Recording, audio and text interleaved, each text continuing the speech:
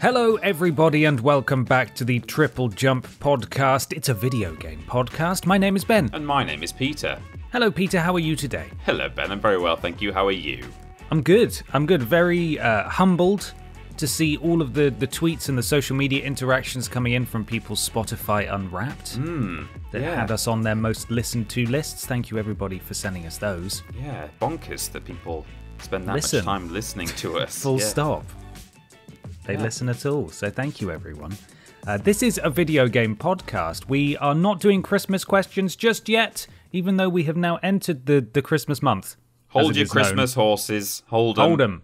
We're not doing it next week either. We're doing it the week after. So the podcast that goes out on Saturday the 19th will be our Christmas podcast. We'll talk about it again next week as well, I'm sure, but don't send Christmas questions yet. However, if you wanted to send Christmas questions, you would have to be... Oh, I'm doing it in a really weird order today. This is completely bucking the trend, isn't it? Yeah. I thought you swore really badly there, just in the middle of a sentence.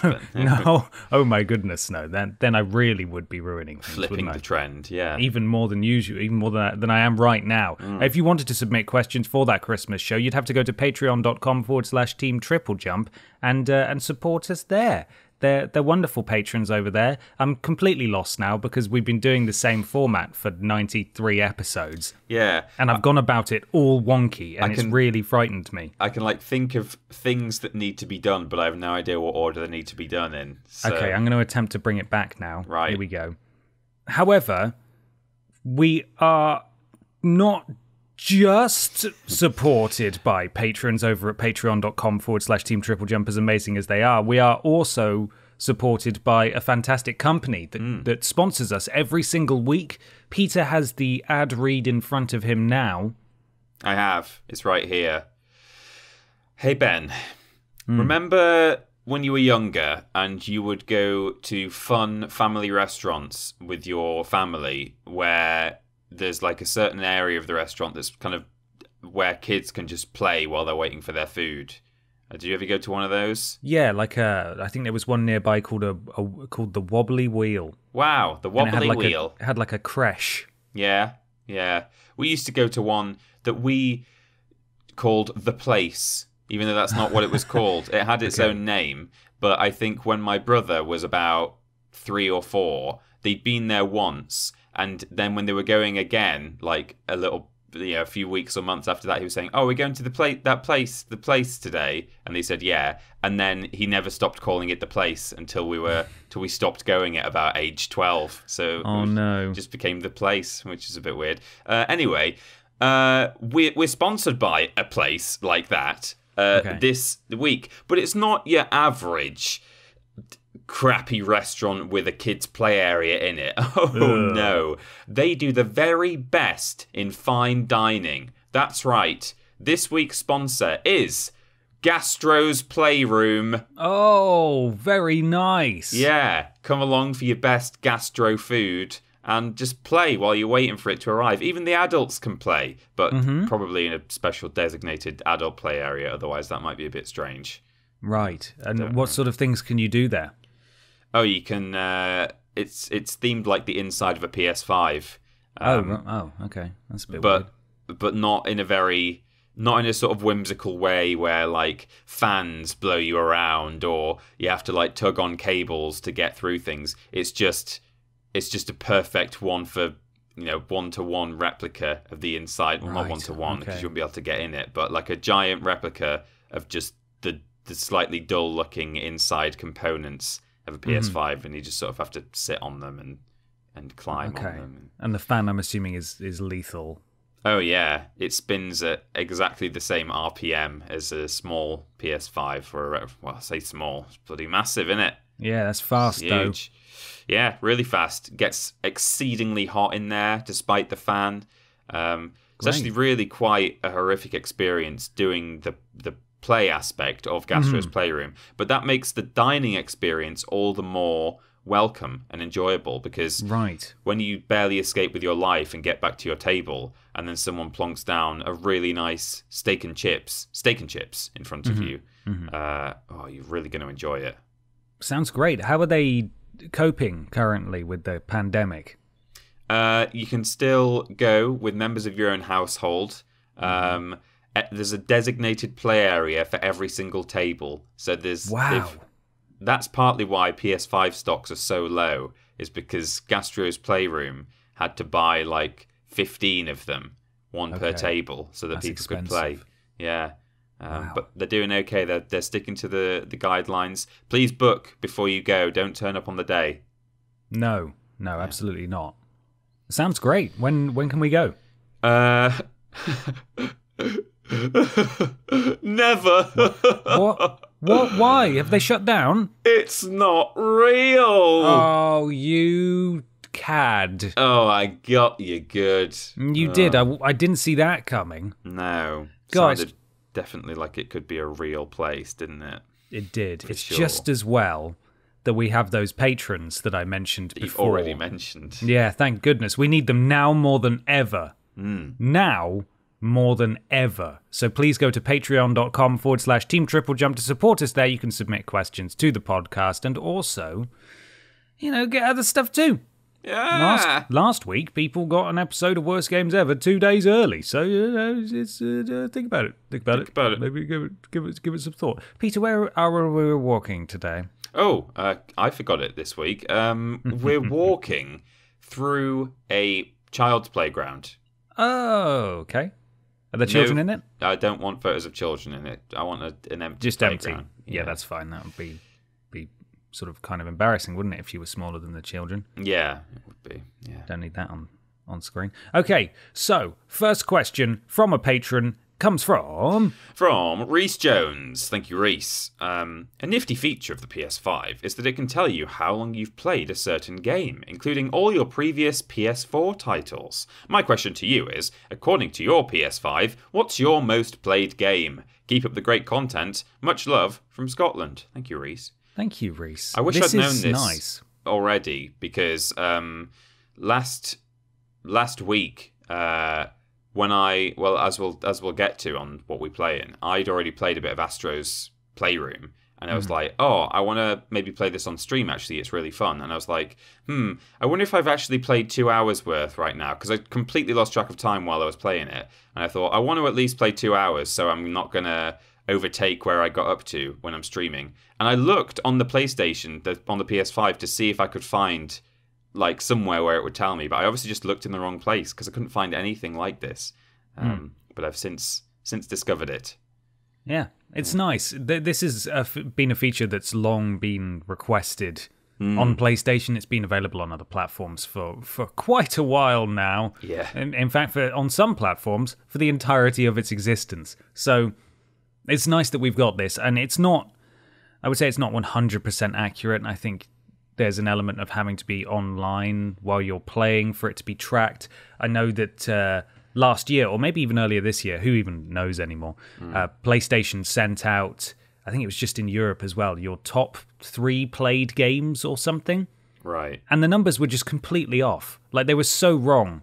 Borderlands 3 was on there for me, and obviously I played a lot of Borderlands 3 last year and earlier this year. And my number of played hours was significantly lower than the friend who I'd played through it all with. So that was completely wrong and wonky, but this seems to be at least a little bit more accurate, and it makes for some startling reading in some cases. I didn't scroll all the way through because I've got... There's just games for days, and I just couldn't be asked to keep scrolling. But my highest was 15 days in Bloodborne. Wow. Okay. It's like 300-odd hours or thereabouts. That's bonkers. That's nowhere near what I've got on any of mine. Okay. So my highest was Battlefront 2, actually, Star Wars Battlefront 2, which I've played 89 hours of. Nice. And then sort of running up to that is, I mean, it's very predictable, my top 3 or 4. So Star Wars is at the top, and then second was Insane Trilogy, 77 hours. Third was Spyro Reignited, 68 hours. And fourth was Crash 4 with 60 hours. Nice. But there you go.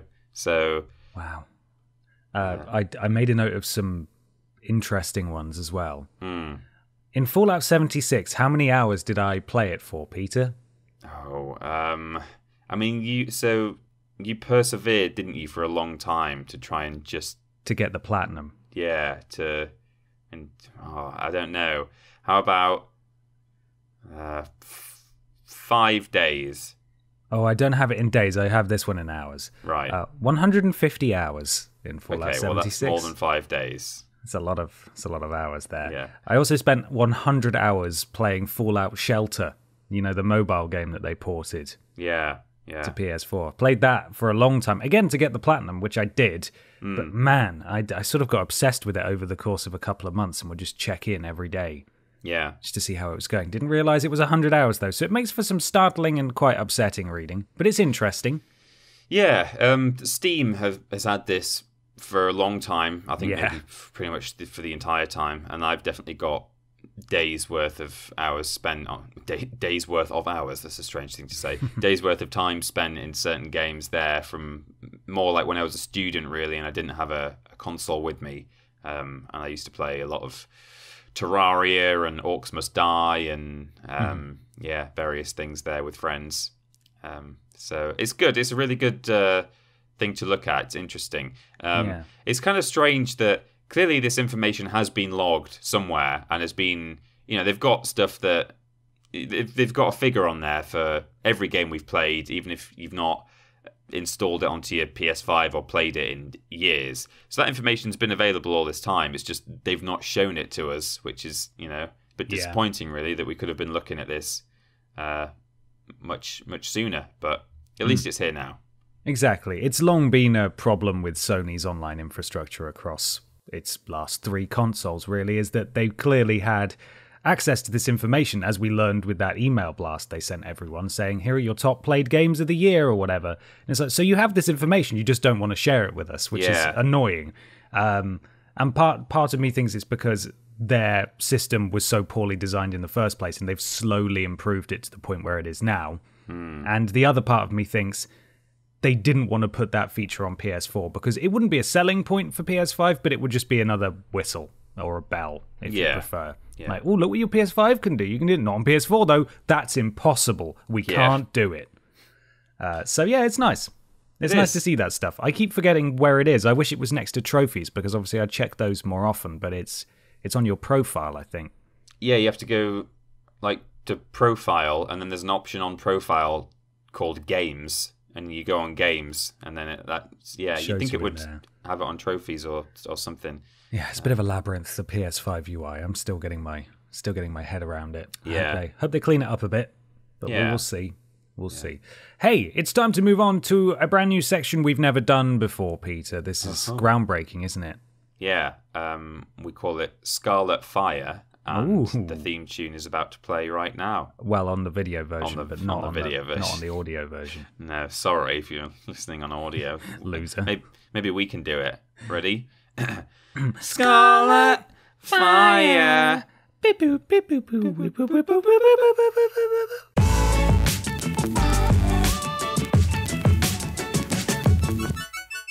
It's time for Scarlet Fire, known colloquially around the world as What We Playin. It's the same in every language, Peter. It is. That's how special it is. In that all over the world, they all just use the English phrase so that everyone knows what they're talking about. You wouldn't want that to get lost in translation, would you? It's that important. It is. It is that important. But before we talk about what we've been playing, Peter, it's time to throw it over to senior video editor of TripleJump, James Jenkins, who's going to tell us all about Kronos Before the Ashes, the sequel to Remnant from the Ashes, which released last year. Oh, okay, excellent. Over to you, James. Cheers, guys. Yeah, so turns out that game about the Demon's Hole isn't the only remake of an old Souls-like game with a cult following. We've got Kronos Before the Ashes, which is actually a prequel to Remnant from the Ashes. That's definitely what Ben meant to say just now, not a sequel. But it's also a reworking of 2016's Kronos, a VR-supported third-person action RPG. And yeah, third-person in VR sounds headache-inducing, but apparently it got a pretty good reception. This time there's no VR, there's more of a Souls-like feel, or Souls-light is probably more accurate, and I didn't think it was that great, to be completely honest. I've only played 3 to 4 hours, up to the first boss, so it's strictly like early impressions. It's got your familiar Souls game setup. Shoulder button light and heavy attacks, blocking, dodging, parrying, strong emphasis on timing attacks, except lots of things fell off. It was clunkier to control, you got a sluggish turning circle, you seem to move slower than what I've seen of the original VR game. And sure, you can sprint briefly using up stamina, but attacks don't use up stamina for whatever reason, taking away that core element of strategy and attack management. You can literally stun lock the basic enemies over and over, and if you did try parrying, well, the window of opportunity is tiny, and you have no satisfying riposte move, or pisserel if you will. So there's really no point trying to parry. Level design is okay. It's not broken, and there's some simple puzzle solving to do and a bit of branching paths and stuff, but it feels a bit dull and repetitive. It's basically a series of blocky rooms chucked together mostly. But what I did find intriguing was the setting at the very start of the game. So before all the typical fantasy world trappings, you walk through a modern-ish, I think 60s era facility, and that combo of fantasy and contemporary settings, it seemed pretty cool. I haven't played Remnant, so I'd gone in blind on that front, but it ruined things immediately by having 3 tedious elevator rides in a row, which breaks things up so much, and it just felt like a really poor design choice to introduce a player to immediately. Despite my moaning though, it's certainly got some cool ideas. The big USP is the fact that every time you die, you age 1 year, and that affects your stats, with perks making you stronger when you're young and sprightly, or more attuned to magic when you're a feeble old man. But yeah, I didn't notice much of an effect early on with that, to be honest. The other thing I was quite impressed by was the run up to the first boss, and a recurring mirror portal puzzle, which links to other smaller or larger portals, shrinking you down to solve a puzzle, or bigifying you so you can take on this massive Cyclops fella that kept trying to kick you in earlier on. Realistically, the game's not terrible. It's got a few interesting ideas, but really I think it'll only appeal if you're looking for a nice, easy entry into Souls-like games. And considering it gets a lot of the little gameplay nuances wrong, and it doesn't replace them with its own interesting mechanics, you're probably better sticking to last year's Remnant, which just looks like a more complete Souls-like experience. Oh, and you have guns in that game too, which makes it better by default, according to video game logic. So, there's that. Anyway, thanks for listening to me ramble as always, and thank you very much to THQ Nordic for providing a code for Chronos Before the Ashes, which should be out now on all reputable platforms, and Google Stadia. Oh, James, that was great. Yeah, good to know. It's good to have him, isn't it, on hand? Because when we're busy playing other games, there are too many games. Too many games. Especially in this time of year. Too many games. Yeah, James is a hero. December. Yeah, so thank you, James. But Peter, what have you been playing? Well, so since the end of the last... So I forgot that I've not mentioned this until just now, because we did the previous podcast a day early, but it feels about 2 weeks ago to me. So everything I've done since then, I feel like I've already addressed. So... what am I trying to say? Miles Morales is the... Yeah, that's it. Yeah, how are you getting on with Miles? I finished it. In fact, I think it was the evening of our last recording. So, yeah, it's a while ago now, and I almost forgot that that's happened. But, yeah, so that was super fun. I've not, 100%ed it, either as far as trophies are concerned or just, grabbing stuff. You know, I've still got map markers and things lying around. But, super fun. I've got the Spider Cat in my bag now, nice. Which has been shown in the promotional material, so I don't mind spoiling that. I think everyone knows about it. Yeah, I don't want to know how you get it, but I'm glad that you've got it. No, I won't say how you get it, but I've got it. I've got various interesting outfits. I was surprised, actually, in the end, that kind of how they handled who was the main villain of the game. So I thought it looked like it was leading you down a certain path in terms of this is the villain, not this person.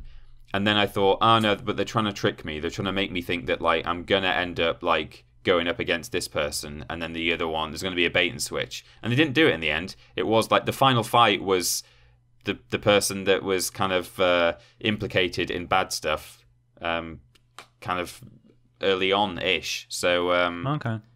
but that's fine. Why not? So I feel like they've left it in a way that, of course, we're hoping that there'll be a proper Spider-Man 2. But if and when they do that, I feel like they could kind of maybe have it so that you could play as Peter and Miles, or Peter or Miles, and like flip between them maybe. And there's like new rogues to add to the gallery of the overall game now. So you've got these like Miles characters that probably wouldn't have been introduced if they'd not gone with a Miles Morales sort of spin-off or expansion game, or whatever you want to call it. So if they'd just gone from Spider-Man 1 to Spider-Man 2, there's these characters you would never have seen in the first place, I don't think. So that's interesting. So really enjoyed it, and some of the most fun I've had this year. It's going to be up there, I think, with my top few. Nice. Which we'll be probably discussing on the channel soon-ish, won't we? Games of the year, I suspect. Yeah, I'm really looking forward to playing Miles Morales. I've somehow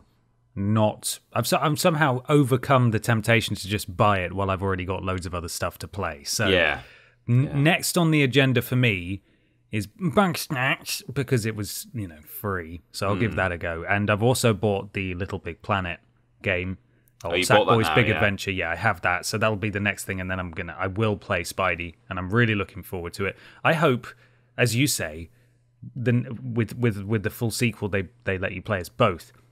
But I think they know this, but I think there's huge money in slowly building to the point where maybe in Spider-Man 3, it's a multiverse game where it brings in other Spider-Mans or women and women.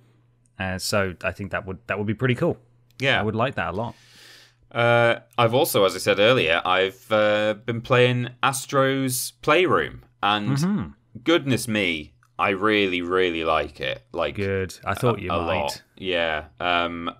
I knew that everyone was saying don't skip this game, play it as soon as you can. And I was thinking like I will do. I'm just going to finish Spider-Man first. Don't want to play two things at once. Not that Astro's Playroom is a sprawling, difficult narrative to keep in your head for when you've got another game juggling. But I thought, I'll play things one at a time. So I finally sat down and played that, and blimey, yeah, I think it's lovely. And even putting aside all of the kind of USP stuff it's got going for it, so obviously all the PlayStation memories as you go around collecting the artifacts and looking at all the little bots kind of reenacting scenes from games and things like that. Like, that's all very nice. But I also think if you just like completely reskinned it and it was nothing to do with PlayStation, it just plays really nice. I really like it as a platformer.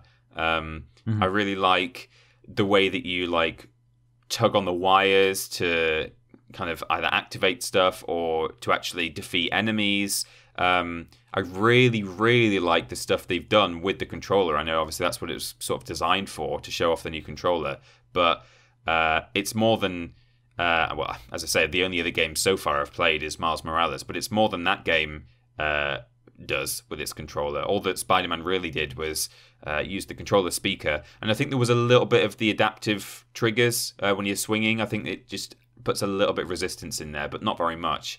So to then sit down and play Playroom, which, has crazy sort of spring games, and what else has it got? It lets you blow into your microphone to set off fans and things like that. And and even just there's a level where you're on these sort of floating islands and it starts to rain a little bit, and then it starts to sort of hail, and the way that it plays the sound out of your speaker and does all these little like occasional plip plop vibrations around your controller in different places. It's got this sort of a scattering of vibration all over it. God, it's almost, I mean, I don't really get ASMR for anything, but I think if I was the kind of person who was into ASMR, I would very much enjoy just walking around in the hail with my controller going and just like, that's a nice noise. Yeah, it is, isn't it? That's what hail sounds like. So just the whole implementation of what the controller can do, and the combination of that and this charming, very pretty 3D platformer, kind of mascot platformer thing. It was so fun to play. And I was saying I stopped playing after 2 hours in my own time and thought, no, I'm going to stream this. I want to stream it. So I was saying on my stream the other day that it's so nice that, Crash 4, difficult as it was a really a really good game, I think. And now we've got this as well, Astro's Playroom. I think, there's life in the old girl yet when it comes to 3D platforming, kind of cartoony stuff. So it was just a joy to play in that sense as well. So really enjoying that. Absolutely. My hands sort of got a bit numb after an extended play session because of all the vibration. Oh, God. Yeah, and I'm not the only person who's had this as well. Like, it actively made me feel quite uncomfortable. Not every game is going to be built around showing off what the controller can do. So to an extent, I sort of understand that. Why it was, all the vibration and stuff was used quite so intensively. But yeah, when I finished playing afterwards, I was like, oh, my hands don't feel great. I don't know if I enjoyed the lasting impact of that game, but it is fantastic, and we have done a quip scope about it. If you want to see it in action, it's on the channel. Is that what you've played? That's all I've played so far, this week. I've had a few nights off gaming this week, but Spider-Man and Astros. Nice. I also played Astro, finished it off, got the platinum. What a lovely game. Really, really enjoyed that. So hopefully they get to make a full platformer at some point. Just like the VR one that they did, but maybe not in VR. I think that would translate pretty well, actually, if they just moved the camera around. But we'll see if they do anything with that. I also played Warzone. Oh, as seems to be a weekly tradition now. Won a game, on a bit of a winning streak at the moment, which is nice. By which I mean I win one game per week and then lose about 20, but it's still good fun. Still really enjoying playing that with friends. Played Planet Coaster, which we did a quip scope about this week, so you can go hear my full thoughts on that. Really good game, that.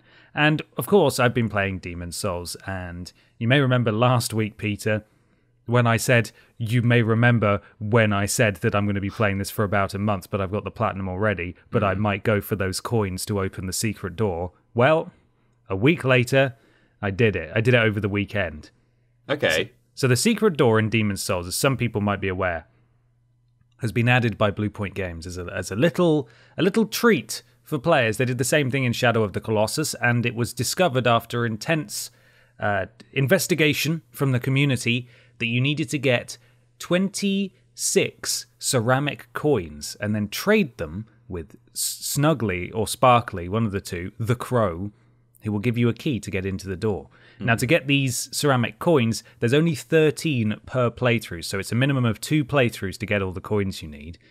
You need to play it in Fractured mode, which is a new mode they've added, which flips the entire world horizontal. Right. Which is really disorientating, as I'm sure you can appreciate having played Crash 4 recently. Yeah. It sort of completely messes with your mind. But they don't flip your... They don't keep your character the same. As in, when you flip the world, even though your sword is usually in your right hand, it will now be in your left hand. Right. And you still press R1 to swing your sword, but it'll swing from the left hand. It takes some getting used to. But because I wanted to get through the door with my main character, who was already on New Game Plus, that meant I had to go into New Game Plus Plus to get the next 13 coins. And that's not a joke. Playing through that game again on New Game Plus Plus, I was getting one-shotted by most enemies, and It was really, really frustrating.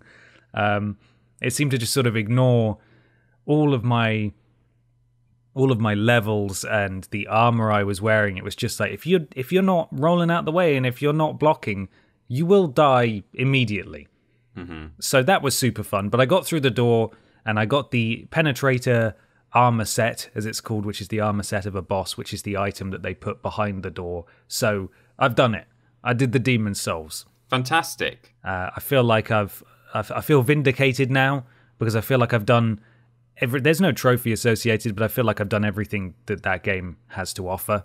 Mm-hmm. And I've really, given it a good go. So now it's just a case of playing it with friends when I feel like it, or finishing up my stream, which I sadly realise is probably going to be maybe over next week because of the structure of the game, as mentioned in our various chats about it. It's pretty linear and fairly straightforward, so it's very easy to navigate. You don't lose a lot of time running around the world like you do in Dark Souls, so it's quite short. Yeah. When you know what you're doing, and you're amazing at it, like me. So yeah, that's it. That's what I've been playing. Demon's Souls continues to impress me. Definitely one of the best games I've played this year. And as you said, we will be talking about Game of the Year stuff probably in a couple of episodes' time, probably on our Christmas episode, because we'll be putting up a post where we'll be asking for all of your Game of the Year submissions, and then we'll be doing our show in the new year for Game of the Year. Yeah, absolutely. Brilliant. Well, we can move on to question 2. Yeah. This is from Ethan. Would you like to read it? I would. Hello, lads. First-time listener, long-time caller and all that. Have you ever had a game that has made you lie on your back staring at the ceiling for 5 hours thinking about things? For me, it would probably be Journey. The ending of that game was just very lovely and lonely at the same time. Tar, Ethan. Thank you, Ethan. I think I felt a little bit like this recently, actually, with The Last of Us Part 2. Just because I got to the end of it, and that was also, spoilers, one of my top games of this year, I would say. I mean, we'll see when we get there to discuss these things, but that's what I'm assuming I'm going to choose. And I enjoyed it in so many ways, but of course it's this brutal, horrible thing, and terrible things happen to the characters you care about, and the ending is like really, I mean, I don't know what I expected, whether I thought everyone was going to live happily ever after in a lovely... Would have been nice, wouldn't it? Lovely commune, and maybe a cure was going to be found to cordyceps, and, you know, they would become king and queen of the world, or whoever, whatever. But, yeah, wow, it really just sort of ended in a way where it was like, okay, where does it go from here? Like, I don't necessarily think they should do another game, because... Well, for one thing, like the community is horrible when they're working on sequels, seemingly. But also, you know, it's just because something has ended in an open fashion or without a sickly sweet happy ending doesn't mean that like there's unfinished business there. So I kind of thought, do I want more of this? Should there be more of this? What would more of this be? You know. What's happened to these characters? Where does it go from here? But again, I almost don't want to know where it goes from here. I was just really almost confused with how I felt emotionally about the game. I knew that I had enjoyed it, but I thought, man, that was like, I just enjoyed something that was kind of on all other counts really horrific and horrible, and it's just quite a confusing sensation to be left with. That like that was really good and horrible. Yeah, just a really strange one. But it's so bleak, isn't it? Yeah, that ending. I feel exactly the same way. It's one of those. I think a lot of these for me, that some of these come from just the strength of the characters, where it's like, oh no, my friends, my friends are gone. Is that it? Is that the end? But some of them, like The Last of Us Part 2, sort of just leaves you feeling like, I just don't know how I'm supposed to feel. Like I want to know what happens next, but I know the whole point of this is that I don't. Yeah. And it's meant to be up in the air, but oh god, isn't everything terrible? What a fun journey. Yeah. I also felt not in the same way, but I very much had a staring at the ceiling moment with the end of Little Nightmares, first time I played that as well. Because that was such a really bizarre journey through, you know, a very grim world, and you start to your character starts to get darker and darker, and she gets hungry throughout the game, as you know, Ben. You've seen this. We've played through it together, in fact, and I'm sure a lot of the listeners will have watched it as well. But on occasion, your character will get hungry throughout the game, and you'll have to find some food, otherwise she'll just sort of stumble around. And first you'll get like a little sausage or something, and then later on you'll get some meat, but it's sort of a bit of raw meat, and you're like, oh, that's a shame, that's all she can find. And then she'll see a rat like chewing on some sausage or something, and she'll go over and she bites the rat's neck and eats the rat, and then right at the end, she eats one of the gnomes that's been running around the game, which are like, they seem to be sentient, humanoid beings. So she kills one of those and eats it. And then the whole ending of the game, she sort of escapes this world, but she seems to almost be, you're rooting for her all the way through, and then she defeats the big bad, and you're like, yeah, that's great. And then as she escapes, you kind of think, God, what am I releasing onto the world? This is like a demon child here. Like, she's got scary magical powers, and the music's really eerie.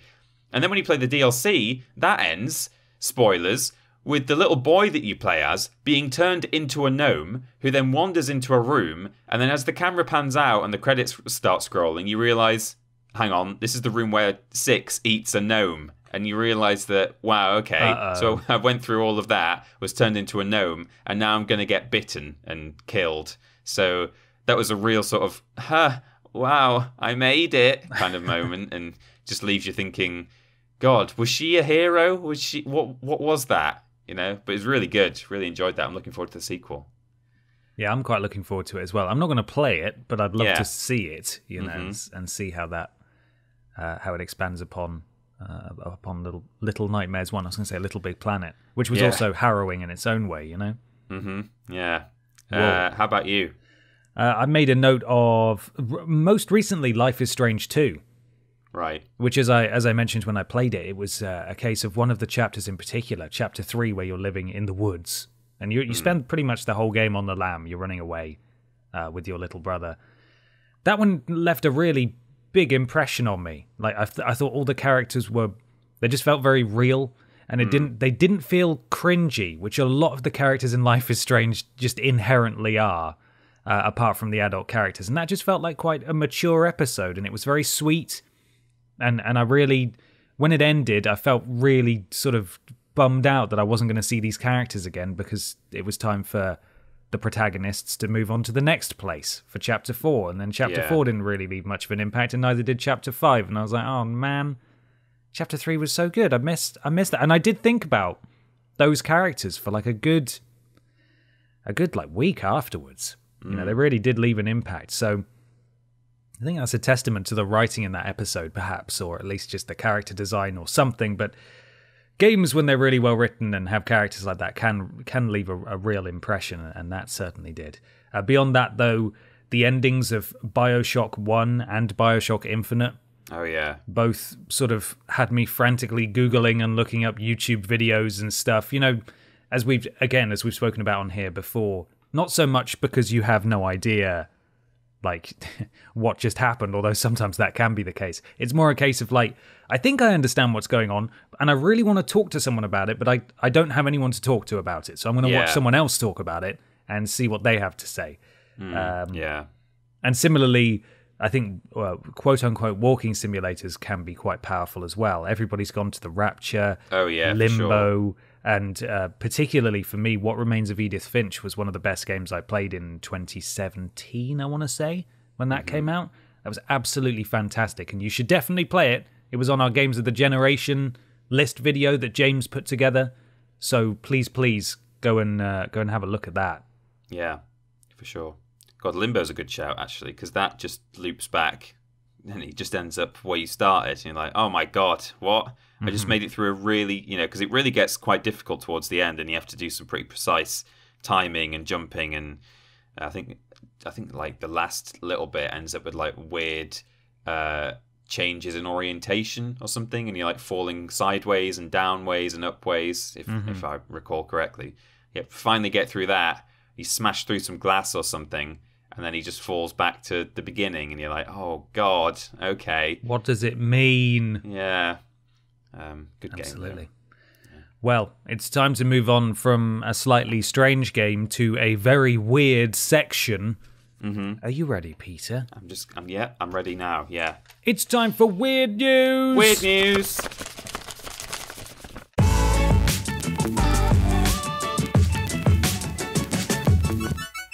It's Weird News time. Peter, have you got some strange gaming news? I've got some somewhat strange gaming news. It's from Luke Plunkett at Kotaku, our go-to weird news correspondent. Unofficially, he's got no idea that that's his No, absolutely official no position here at TripleJump.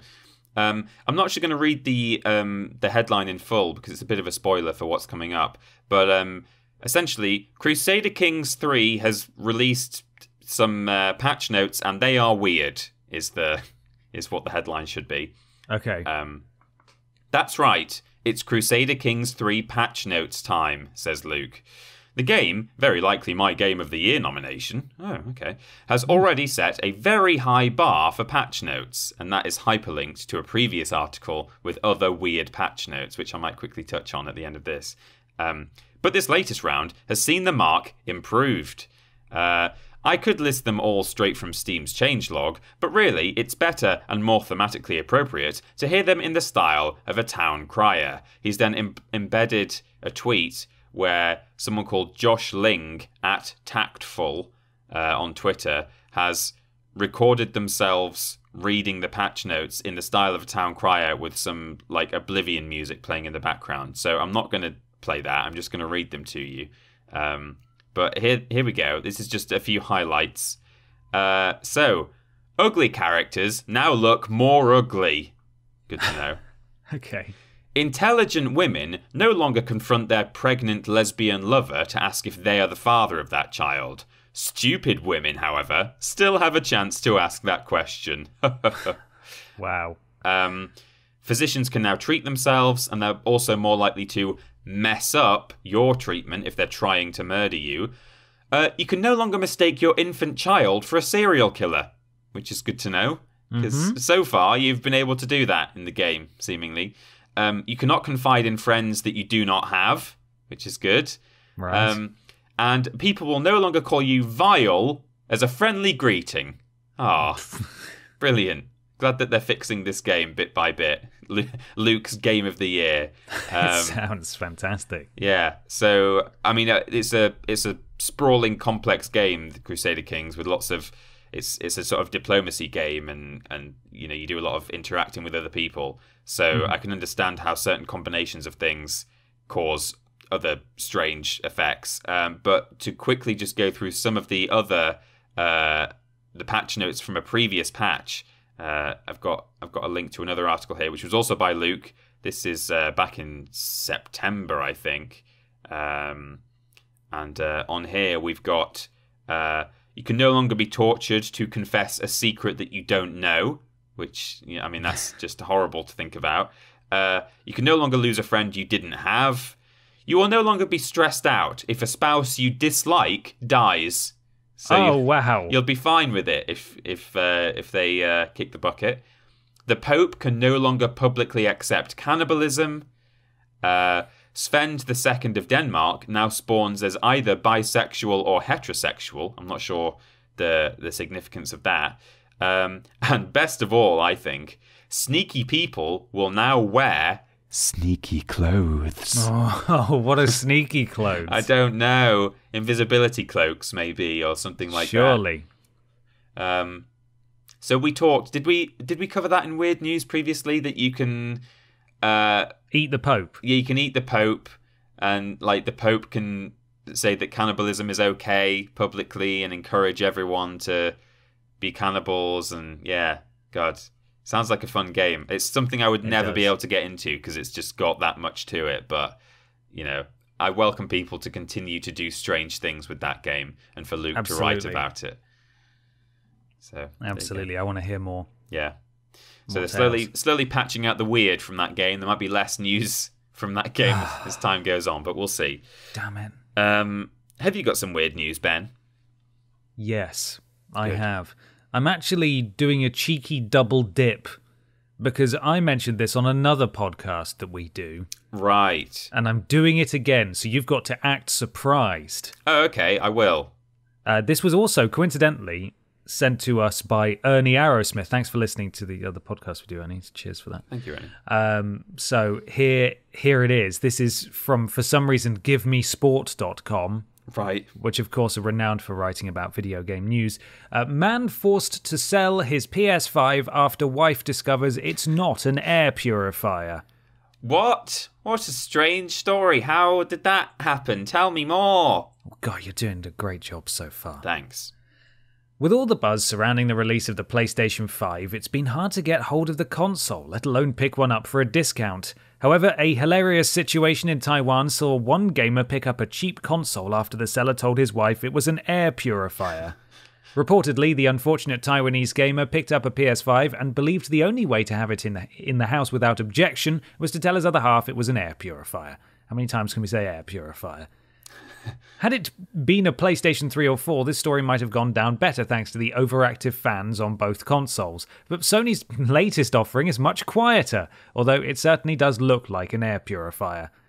There it is again. Got to mention it every single sentence. Keep saying the story, which first appeared on Facebook, explained that the buyer, Jin Woo, arranged to meet his console seller over the phone.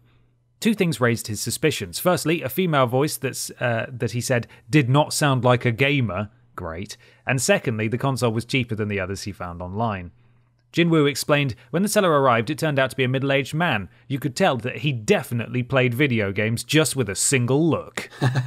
What does that mean? I don't know. Maybe he was wearing sneaky clothes. Yeah. Where did you buy this console? Wu asked.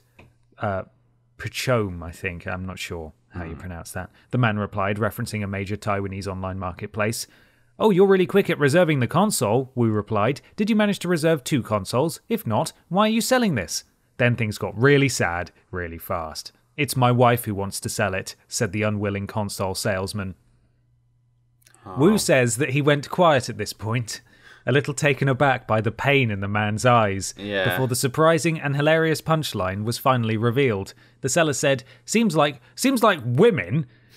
women can still tell the difference between a PS5 console and an air purifier. Can still tell the difference. Wow, good for women, I suppose. We're not 100% sure if we believe Jinwoo that this really happened, but if it did, it's absolutely hilarious. We'll accept it for now, with a huge pinch of salt and a good laugh. Thanks, everybodylovesport.com. That's George Storrs' excellent reporting over it. Give me sport. Everybody loves sport. Yeah. GiveMeSport.com. Thank you very much for that news there. Thank you. Ernie. Brilliant stuff. And we recommend everyone takes a look at the picture, the side by side. Yes. Yeah. Yes, there'll be a link below. Mm-hmm. Excellent. Well, it's time for question 3. This is from Carrie Buchter. I've still not worked out if we're saying that right, but one day I'll know and then forget. Hi, lovely boys. Just wondering what you consider to be good combat mechanics. Ryan and I aren't huge fans of the slash and roll Soulsborne types, but we understand that everyone appreciates different things. What's your favourite or opinion on good fighting styles? Thank you for all your hard work and loads of laughs. Walrus Clan rocks. Certainly does. Thank you, Carrie. Well, I don't know. I struggled in a way with this to try and think of like what I think is the superior fighting style, because I think different games lend themselves to different styles. However, I do think there is something to be said for the very flip-flop heavy kind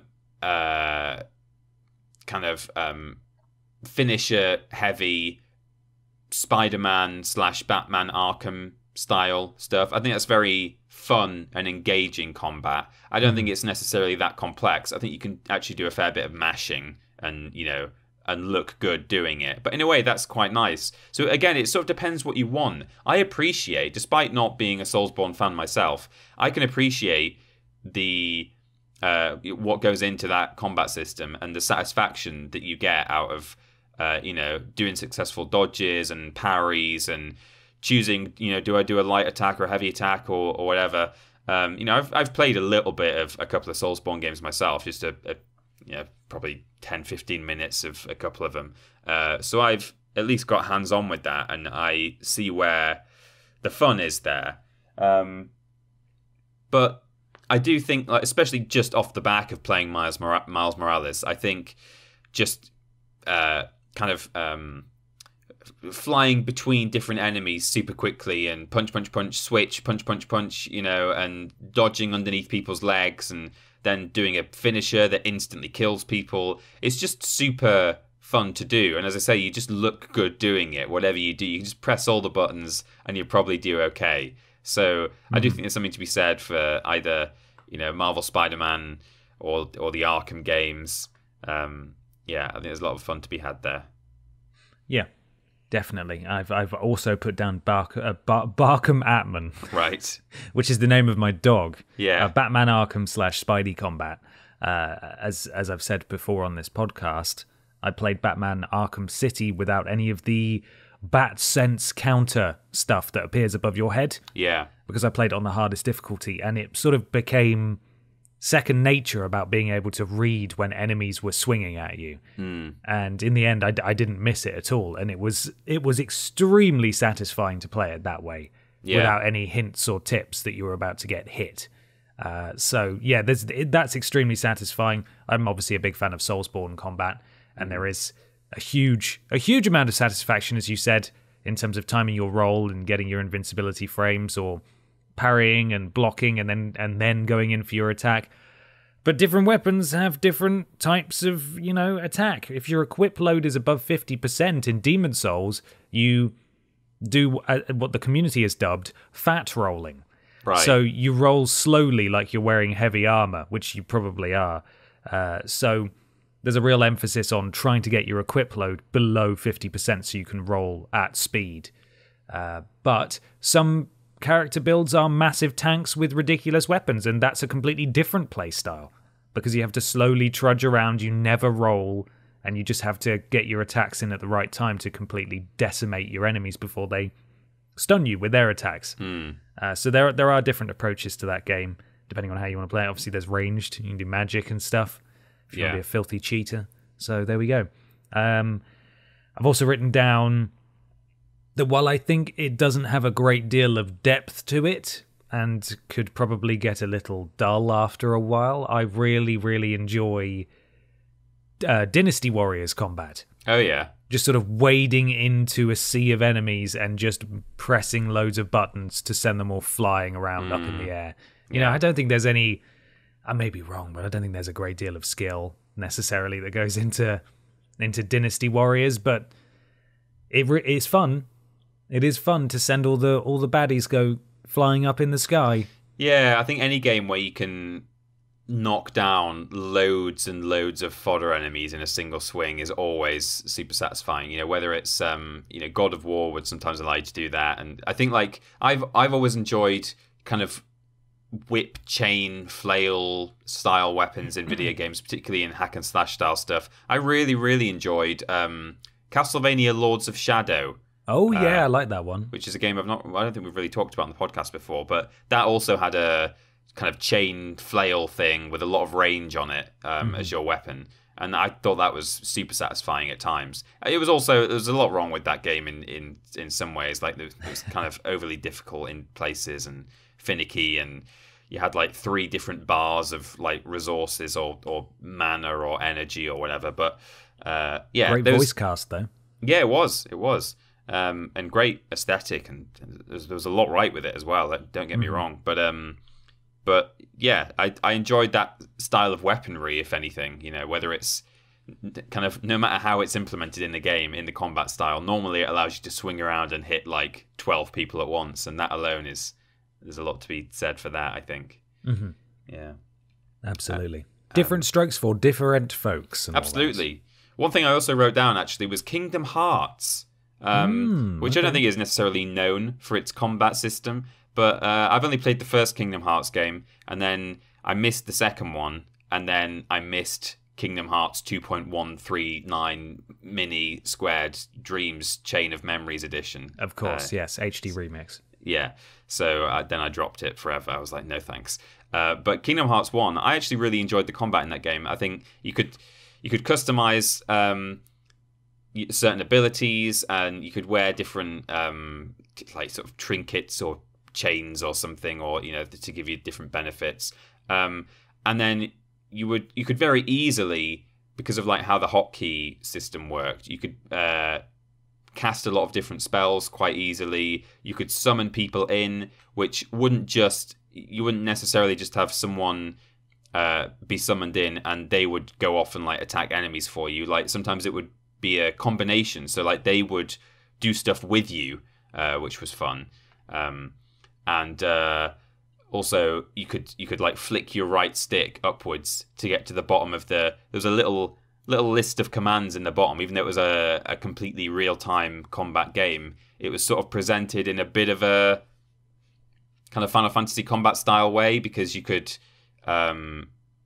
you had different choices. It was like a turn-based combat system in the bottom left of the screen, but it was all real time. So you could like quickly flick to the bottom of that list, and depending on the distance between you and your enemy, it would allow you to activate certain special attacks. And then at the end of that special attack, if you perfectly timed hitting the attack button again, there would normally be like a final flourish. So that was quite satisfying as well. So yeah, a game I've not really thought about for a long time, but I got a lot out of Kingdom Hearts 1. And the combat was one of the things I quite enjoyed. And the enemies tended to be quite kind of chunky and squishy, and it felt nice to hit them as well. Yeah. Final Fantasy VII Remake's combat sounds a bit similar to that, actually. Yeah, true, actually. That was really good, too. I really enjoyed that. Keep forgetting about that game. I shouldn't forget about that game. Yeah. So I haven't forgotten about it, but you know how you finish a game and then it just sort of goes to the back of your mind for a bit. Yeah. And this podcast every week makes us have to dredge up these memories of playing games. And they're often, in my mind, just compartmentalized and just shoved down a bit. Always forget. Well, there we are. It's time to move on, Peter, to a large chat. It is, yeah. One of the largest chats I've ever known. 2 pints of larger. Yes. It's a big discussion.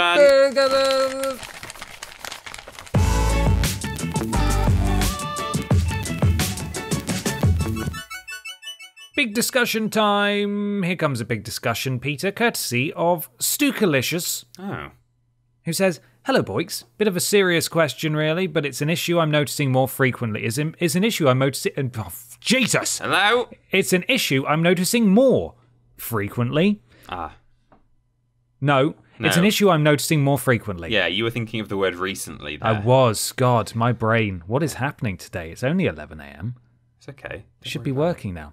Earlier in the year, a lot of unwarranted and deeply undeserved abuse was sent to Naughty Dog, particularly Neil Druckmann and Laura Bailey for The Last of Us Part 2, and more recently, CD Projekt Red staff have been the victim of threats and abuse for the delay of Cyberpunk 2077. What do you think has seen this rise of entitled players and keyboard warriors, and how do we, the more level-headed of the games community, stop this? All abuse is unacceptable." Absolutely. Yeah. Thank you, Stukalicious. Now, this is going to be a fun conversation because every time we talk about The Last of Us Part 2, some people who clearly do listen to the podcast every week just dislike it, just thumb it down on YouTube. Yeah, it baffles me. Very really strange. I don't know why they're still here. Yeah, I don't understand. Like, I can't change. I mean, you can hope to, but I can't. We're not necessarily going to change people's opinion on stuff. But you would think that after a couple of conversations we've had saying, hey, we think this is like a bad attitude to have, and who are you if this is the way you're behaving towards people, why would you carry on listening to that regularly? I don't understand it at all. It's very strange. Yeah. It's very strange. But perhaps that's emblematic of the larger issue. I don't know why there's been a rise, really. I think it's just...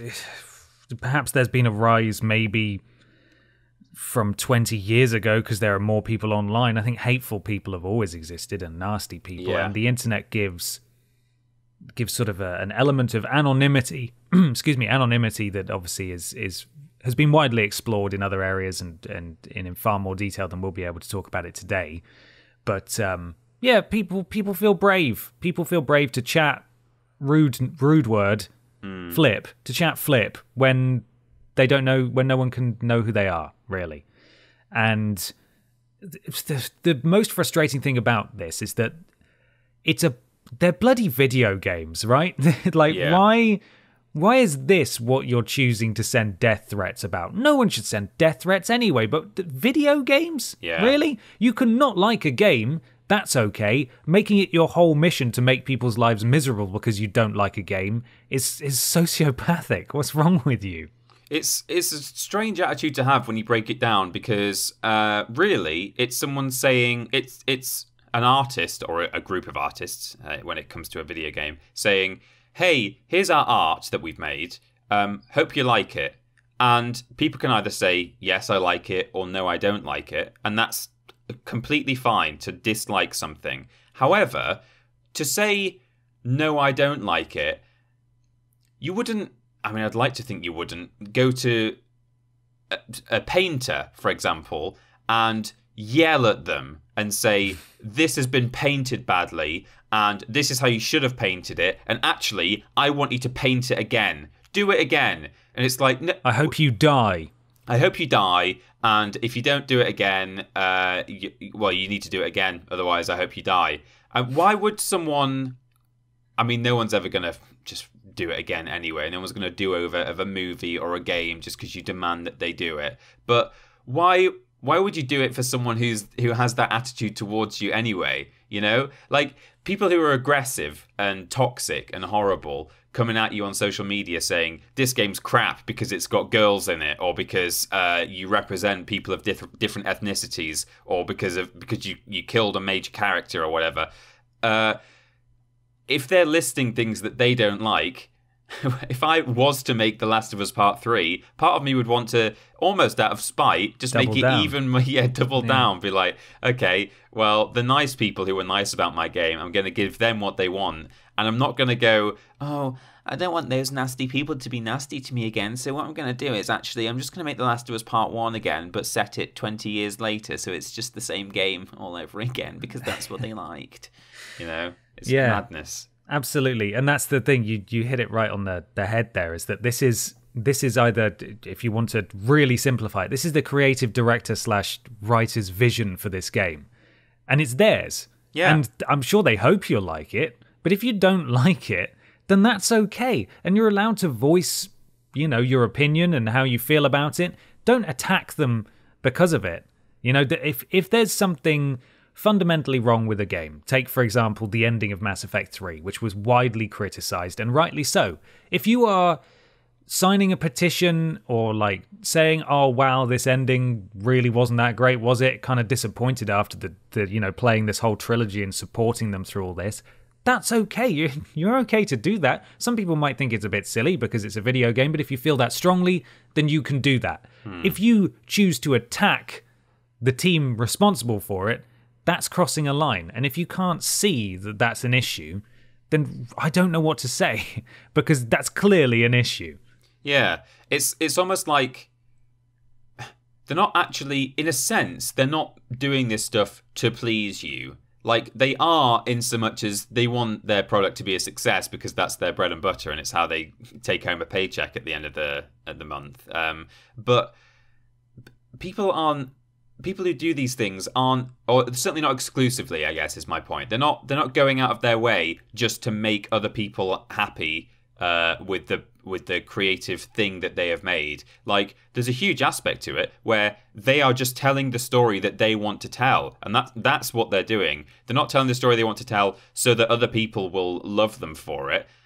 Of course they want to be a success, but it's a bit like telling a bedtime story to your child that you're making up. You're just sitting by the bed telling the story, and someone walking in and going, I don't like that story, that's not a very good story, is it? And you're like, what do you mean? What? I'm just sitting here, I'm just making up a story. Like, obviously I hope other people like it, but it's just my story that I'm telling. Like, I didn't ask for you to come in here and start yelling at me. All I asked is that, like, if you want to hear this story, by all means, enjoy it. And, thanks for supporting me financially through it. But if not, don't worry. That's fine. It's all okay. Just move on with your life. I think there's an element of once you've paid for a product, you deserve to voice your opinion, even if it is an upset one. But it was pretty apparent that the vast majority of the people talking specifically about The Last of Us Part 2, who were furious about The Last of Us Part 2, didn't go anywhere near it. And a lot of them said, well, it's because of this that I refuse to play it. Neil Cuckman pushing his agenda. And it's like, how old are you? Yeah. Really? How old are you that you can afford to waste time being angry about a game you're never going to play? What are you doing? What are you doing? And to draw it onto CD Projekt Red staff, getting death threats and regular threats and all the fun threats because Cyberpunk 2077 was delayed. That's just so idiotic. I know it's fun to sort of laugh and joke and meme about how Cyberpunk's being delayed, and I think that's okay as long as it's not nasty. You know, don't be horrible to these people. There's a very good reason it's been delayed, and I know because I've gone into the Twitter replies to these posts, you know, with the yellow background saying announcements, and it's like, oh God, what now? And a lot of people are rightfully really miffed because they've booked time off to play this game, and then they can't take that back. There was one guy who tweeted them the day before the most recent announcement saying, I've booked time off, I've had to reschedule my time off, I can't move it again. Can you confirm there'll be no more delays? They've replied and said, no more delays, we promise. And then the next day, delayed. You can be angry about that. I get it. You're allowed to be upset. Don't send threats, though. That's not okay. I shouldn't have to explain. We shouldn't have to explain. Nobody should have to explain why that's not okay. You're allowed to be angry. Don't send threats, though. Yeah. It just beggars belief, really. Like, it is a shame that it's being delayed. And that it's been delayed several times, and that it's, on top of that, it's been in the making for a long time anyway. You know, before we even got the official announcement, like it's actually coming now. You're breathtaking. Then you know it had been talked about for a long time before then. But ultimately, if they're having to delay it, part of the reason they're delaying it, by the way, is because they don't want to have people yelling at them like they yelled at Naughty Dog. It's like they're caught between a rock and a hard place, really, because it's like we could delay it a few times, and then, you know, people are going to have a go at us because we're delaying it. They're going to send us death threats because, you know, they've booked 2 days off work. Or we could, like, put it out as it is, but we know it's not finished, and then we'll just get people complaining that, like, why is this game so trash? And, you know, how come it's really glitchy? Or why is this thing happening? And, oh, I'm going to send you a death threat because you released this game and it's not finished. So, yeah, what a world. In terms of, like, how people got to be so entitled, I think you kind of hit the nail on the head as well, Ben. I don't think there's, like, necessarily more nasty people out there. I think there's just the anonymity of the internet, the de-individuation of just being one of a crowd of hundreds or thousands of anime people. avatars. Yeah, exactly. And it's just so easy to be like that. But it is something that goes back. I realized that the Animaniacs did a skit back in, you know, whenever it was, like the early 90s, of a guy who was sitting at his computer, and he was basically being like the guy from The Simpsons, like, boy, I sure hope somebody got fired for that blunder. He hits 2 ribs at the same time, and they produce clearly different tones.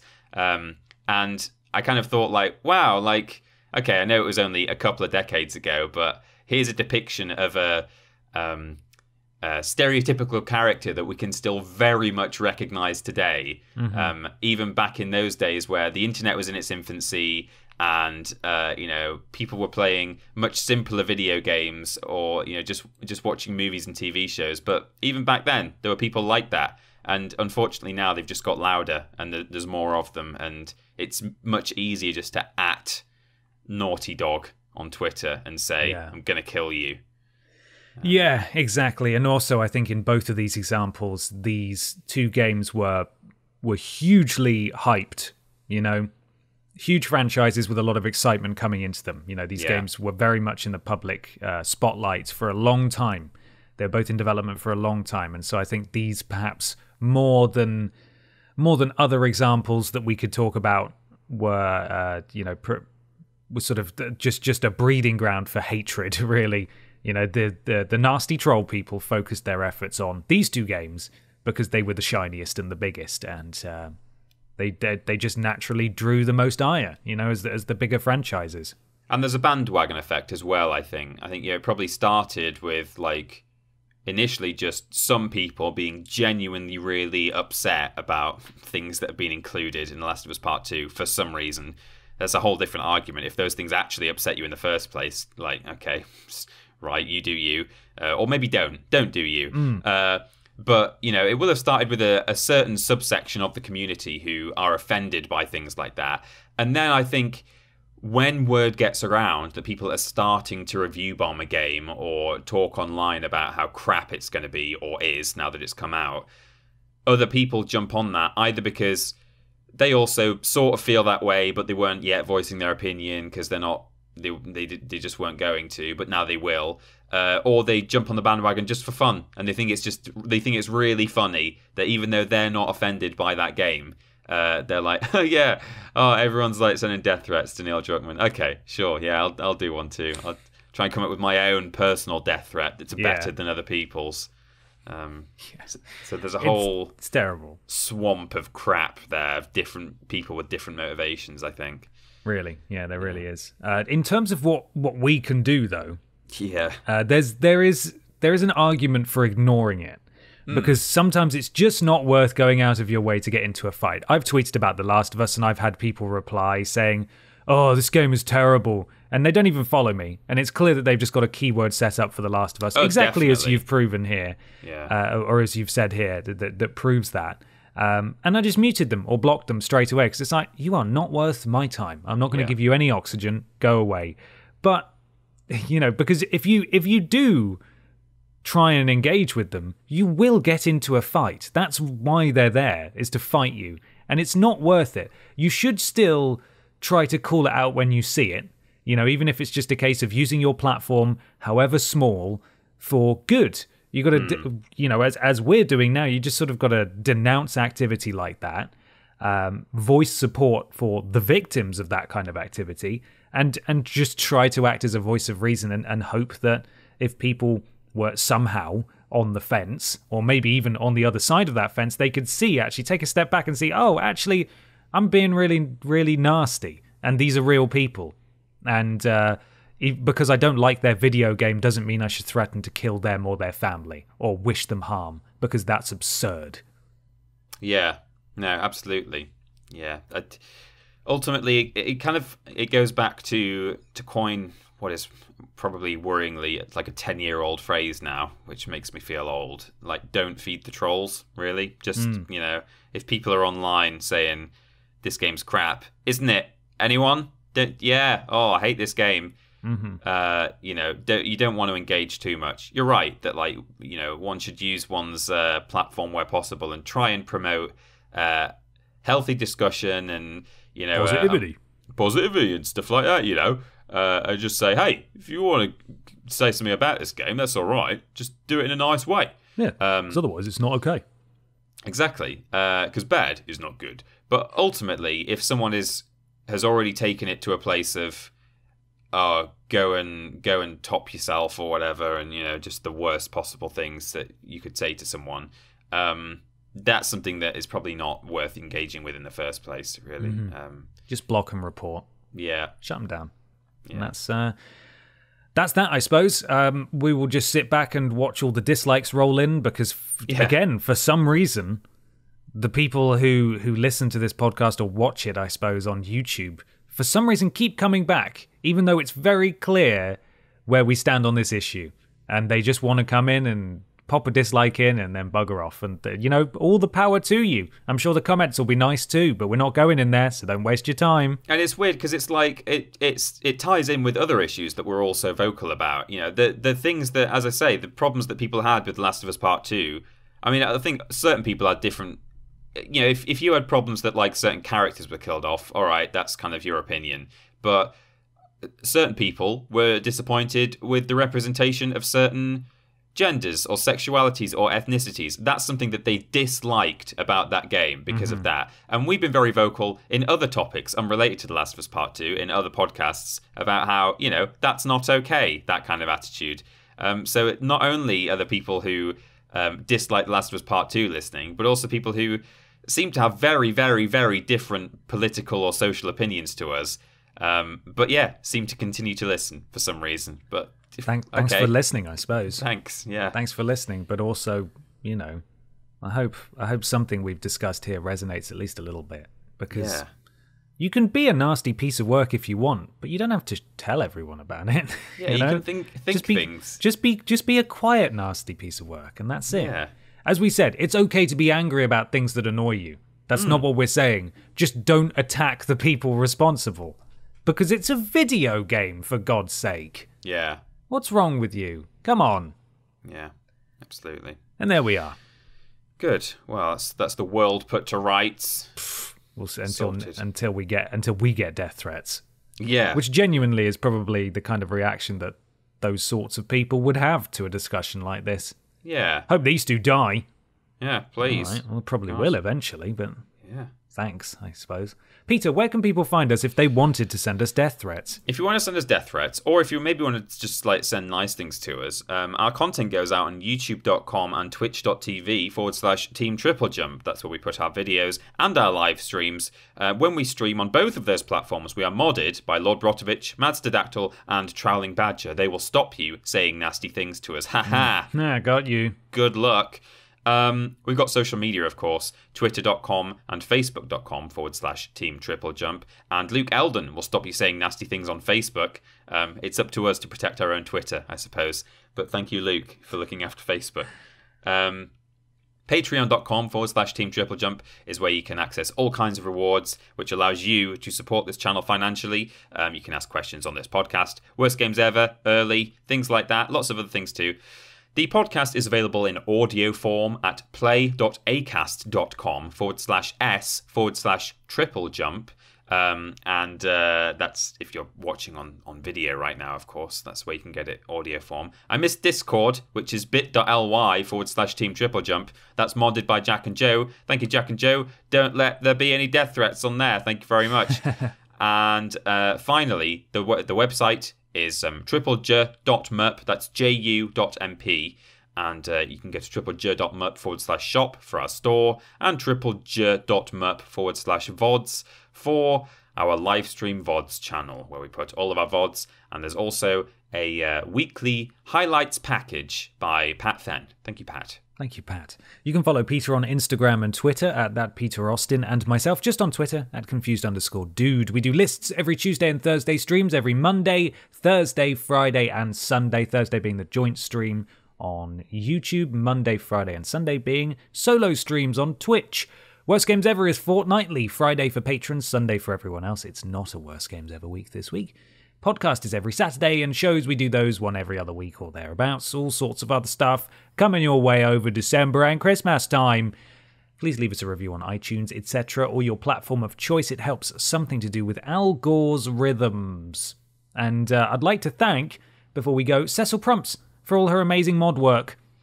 Over the last couple of years or so, she's taken a step back from modding. She'll still show up from time to time, but yeah, we want to thank her for all her hard work. Thank you very much indeed, Cecil Prumps. She's been there from the very beginning of this channel, pretty much, doing the mods. And yeah, it was invaluable service. Absolutely. Yeah. We've also got a What It Means to Me episode from MMA On Point's Tom Ransom. We used to work with him. Handsome Tom Ransom. Used to work with him at What Culture, and now he's running a very successful MMA channel if you're interested in MMA, but he talks all about what Fable means to him, the classic Lionhead game. So go and watch that video. That went out yesterday. And of course, there's that Quipscope on Planet Coaster if you'd like a bit more information on that. Okay, all done, I think. Peter, remind us of today's sponsor. Oh, my stomach's grumbling and rumbling and bumbling, but I want to just play some games in a soft play area first. Why don't I head down to Gastro's Playroom? Oh. Lovely. I can go inside of a PS5. The ghost inside my PlayStation. Fantastic. Make sure you go there now. Thank you so much, everybody, for listening. Be a voice for positivity. You can do it. I know most of you can do it. Most of you are delightful. Most of you are doing it. I see you guys on social media being nice. We see you, Rob. We see you. But hey, if you've maybe this has made you think twice. Maybe you're one of those people. I don't think that's likely. No, I don't think we've changed any minds here. We're just we're in an echo chamber apart from the people who wander in and go, ugh, being nice, dislike. Yeah. Okay. Well, maybe if you dislike this video, just think about what that means. Really, ultimately, just try and introspect a little bit if you can. Sad boy. You're sad boy. Yeah. Or girl. No, I think it's mainly boy. It is mostly boys. But try white, being a nice cis, boy. Heterosexual males, I think, is what it is. Excellent. Okay, we'll see you next time, everybody. Thanks for listening. Be nice. Bye. Bye-bye.